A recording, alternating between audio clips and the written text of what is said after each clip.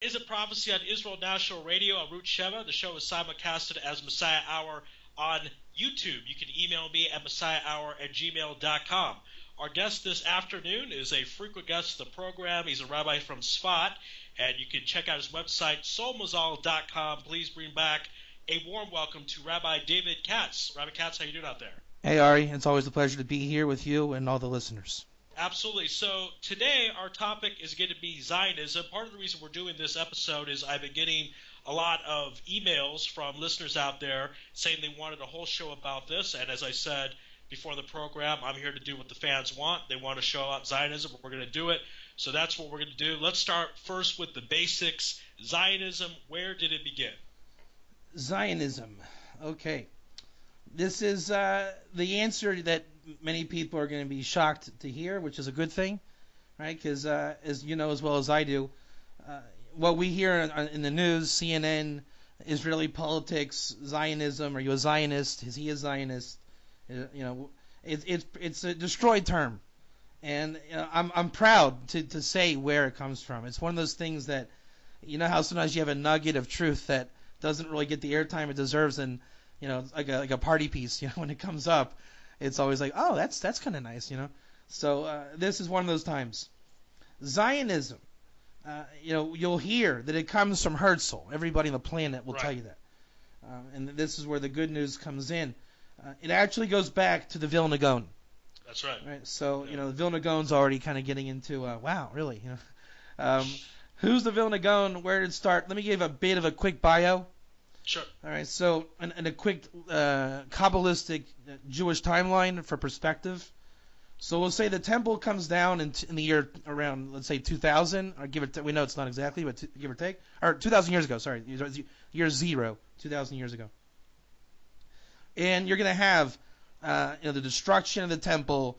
You're going to have, obviously, a yearning to come back to the land. You're going to have the Talmudic era. You're going to come out of that. Rabbinic writings, again, an awareness of the land, Tisha B'Av holiday, Rabbi Akiva, Shimon Bar Yochai, the kind of the icons of our past.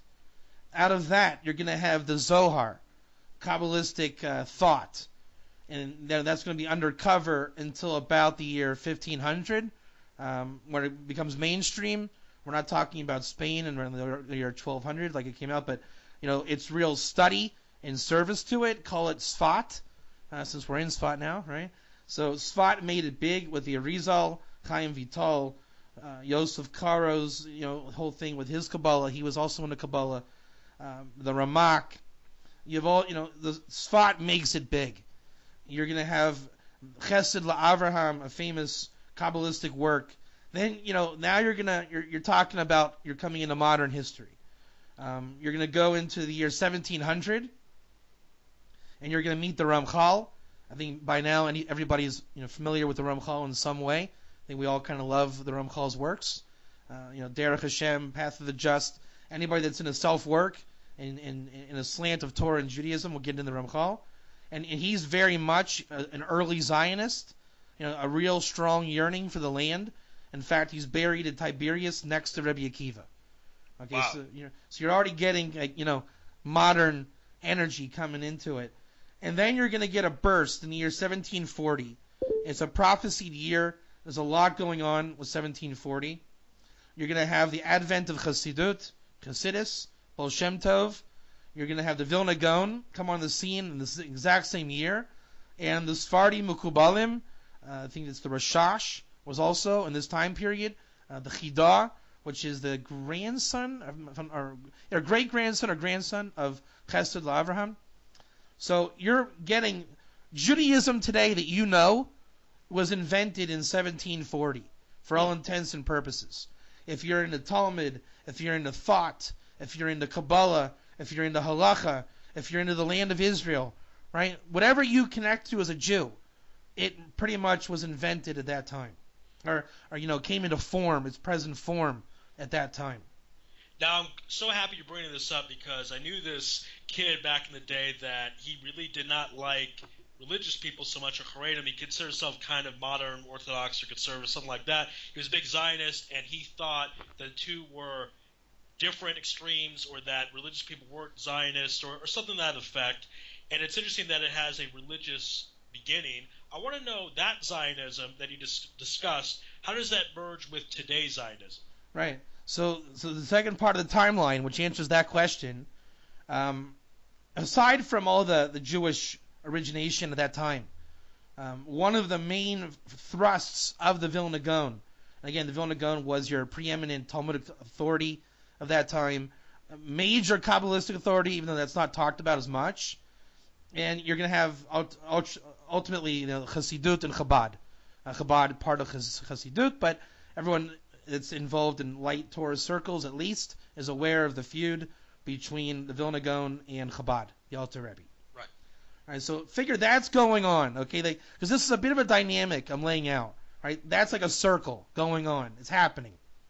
And the Vilna Gaon, in his own personal mission, his own personal work, let's say not so much for the Jewish people in terms of, this is the law, this is what we do, but, on the national level, the big picture, he's looking at Israel. He's going to go to Israel, but on the way, his boat burns down, whatever it is. I don't know exact, what happened, but he couldn't go. He was on his way and it didn't go. He sends his students instead. And the Hasidim, largely Chabad, merge with the Vilna Gaon students in Israel. Right, so you're going to hear about this one called this one a name, and this one is that. But they work together in Sfat and in Jerusalem mostly, and there are books written by the Vilna Gaon students. One many people have heard of, the Messiah, son of Yosef, Meshach and Yosef work, Kol HaTor, the major messianic work of the Vilna Gaon and his students.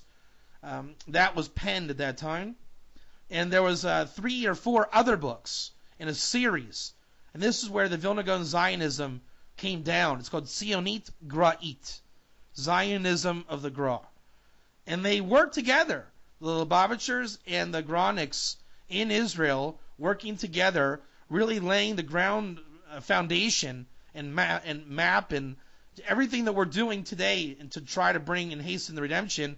Those guys did it in around the year 1800, give or take. Again, this is It Prophecy here on Israel National Radio, Arut Sheva. The show on YouTube is Messiah Hour. You can email me at messiahhour@gmail.com. Our guest this afternoon is Rabbi David Katz from soulmazal.com. Rabbi Katz, let's talk about some of the pieces that have changed since the beginning of Zionism and some that have remained the same. Right. So changed everything. Remained the same, maybe nothing. Wow. Let me just extend the timeline, and I think we can answer that question by the timeline. Okay, so in the year, let's say the Vilna Gaon is going to die. All my dates are give or take. Okay, he's going to die around 1800, and the students are going to continue. Let's call it till 1850. Okay, and so the Lubavitchers and the Granics are going to work laying the foundation. They're going to run into a lot of problems: money, just temperament in Israel. I'm guessing there was probably some Arabic resistance based on what we know in the end of the timeline. Whatever it was not easy. An earthquake destroyed Sfat in the middle. That's why there's no remnant of the Vilna Gaon at that time. It was not easy. It was very hard. Ultimately, you could even say it failed on some level. Now, again, it's going to get hijacked around 1850. So there you have Herzl is going to pick up the heels from the early religious Zionism, because in anything, I think in Judaism, when it starts off holy, I think marketing unfortunately always gets in the way, right? The last time that happened big, they called it Christianity. Yeah, that's right. So that always to the Romans and also circumcision. We're not going to be doing that anymore. Right. So the Kabbalah Center too. So there's always a way to make money off this stuff, unfortunately. And I read the Herzl diaries, and I must say he was quite profound. I mean, this guy, living in Israel, you see Israel as I do, just from a physical perspective at least. And the things that he talked about, I mean, we're living it. He's laying the groundwork saying it's going to look like this and we're going to have that. And they did it. That's the crazy part. This lunatic asking Rothschilds for billions of dollars back then. And he's saying in the diaries, hey, I'm going to go talk to Ludwig van whoever, and ask him for $45 billion and he did it. That's the crazy thing. So, and the visions they laid down, the army is going to be like this, and they did it. So it became radical secular. The money and the politics. Herzl saw a gold nugget here, and he took it, and it became secular. Now remember, Herzl never saw Israel. Right. So the Yishuv, as the Vilna Gaon called it, these guys are sweating it out while Herzl's talking with Rothschild. It's pretty radical, and it was the spiritualists had a hard time. Now, by the end of the 19th century, the Ottomans are coming to their end, and the Ottomans are what made religious life here nearly impossible. When that happened, religious entities left. It was again nearly impossible, and the secular Zionism was in full force. Now they're making pilgrimage here, and they're backed financially. The early settlers were backed militarily by Britain. You're talking about the greatest army on the planet, backing the Jews, teaching them how to fight like a real army. The Arabs didn't have a chance. We were like an elite forces. You can read all this on the links on Wikipedia, all the alliances that were drawn. And it was all, not even conspiracy, just it was factual. The Arabs wanted their land, the Jews wanted theirs, and everybody had a cut and a vision, and ultimately we know how it turned out. And because of the dirtiness involved, you had a lot of burying authentic Zionism, because obviously it was going to fuel an entity that they didn't believe in, the religious. And by 48, Zionism of the Gra, Tzionit Gra'it, was gone. They buried the Sfarim. And Zionism was full force. They're building Tel Aviv, and all the visions you see of radical, socialist, communist, Zionism, Ashkenazi. There wasn't a Sfard in the land. So it became secular. The Arabs obviously hated that. And by now, it's just a nicer word for capitalism, basically. Well, it's interesting some of these points about what has stayed the same, because let's call it like it is. There's not been one Sephardi prime minister in Israel's history, so the Ashkenaz dominance, if you will, still continued in that realm. And when you talk about Herzl's dream, the dream of the early Zionists, meaning the secular Zionists, were that it would be a country just like all the other countries. You would have a Jewish policeman arresting a Jewish prostitute. That was some of the goals. We're going to tell how it is in the show. He was able to accomplish that to a certain degree. Right. Now, you're talking about the Arabs being upset at what they're seeing. How does the Palestinian claim of the land, because they say that they were here, it's their land, etc., how does that fit into this model that you're talking about? Right. So, everybody wants to know this answer, and I think I had a bit of siyata d'shmaya to really research it, and I think I found the basis of it.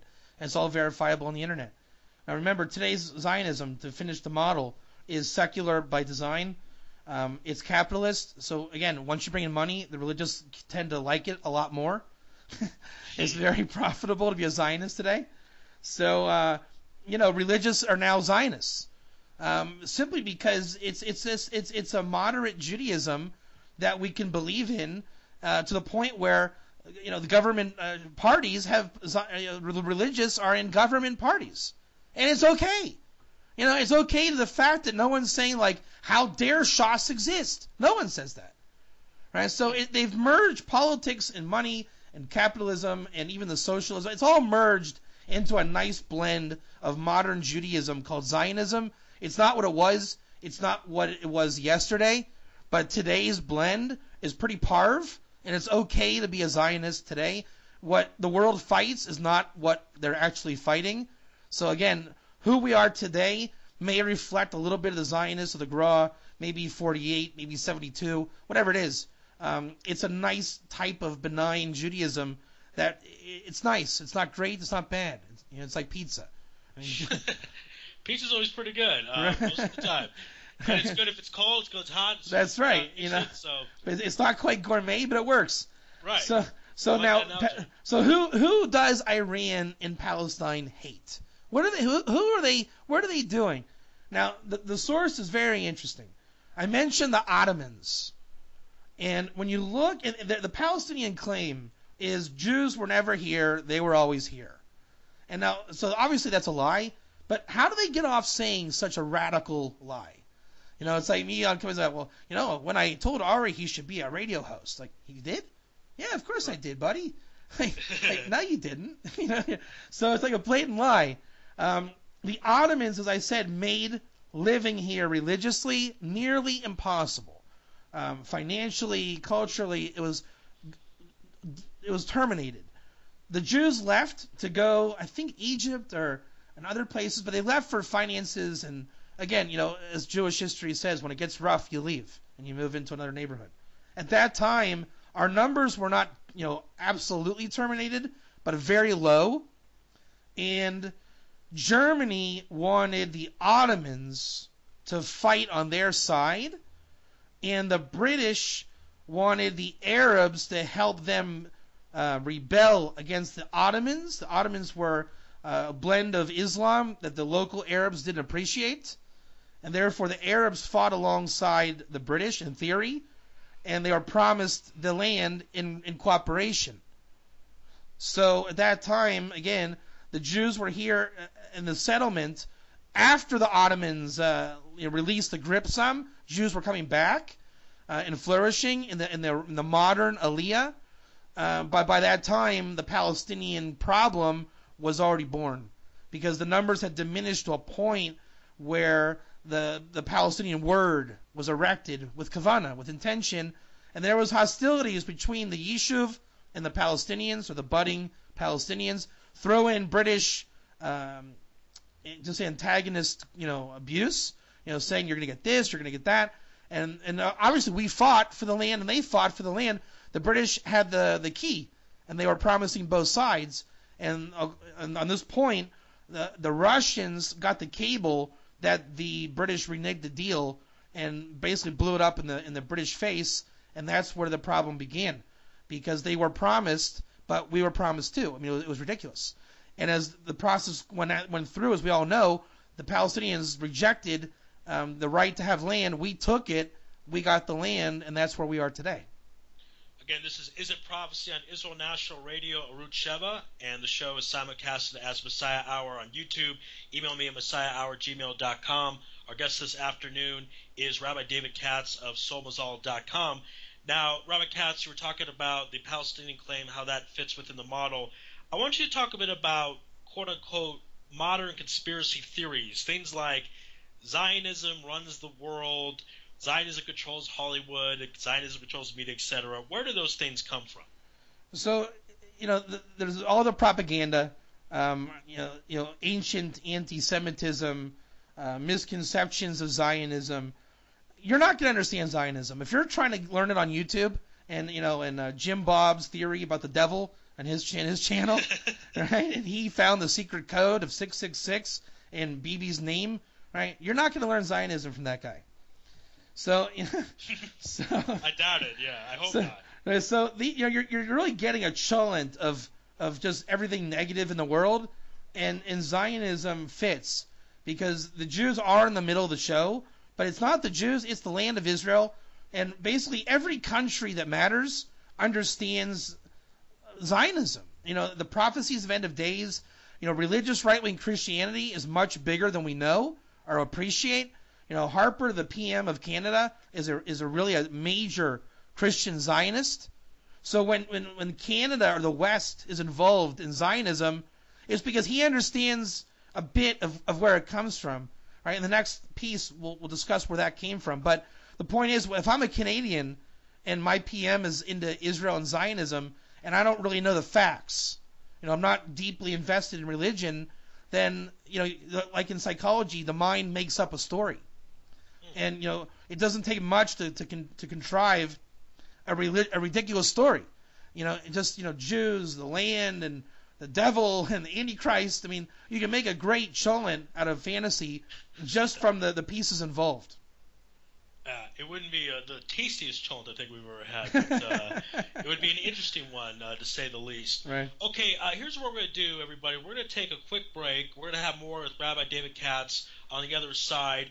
And quick shout-out to my friend Baruch Mordechai Gallo. He's getting married in a few weeks, B'ezrat Hashem. A lone soldier, served in the Israeli Defense Forces and was also security guard at the Kotel. Contact him on Facebook and see what he needs for a wedding. Obviously, that's a big mitzvah. Once again, this is a Prophecy, Israel National Radio, Arut Sheva.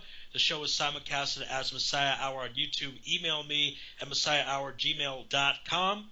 And if you have any questions, comments, concerns, complaints, it is a Jewish country, email me. As I said, we're doing this whole show about Zionism and the history of Zionism because the fans want it, so we deliver on what the fans want. We'll take a quick break. On the other side, more with Rabbi David Katz of SoMazal.com. This is a Prophecy on IsraelNationalRadio.com.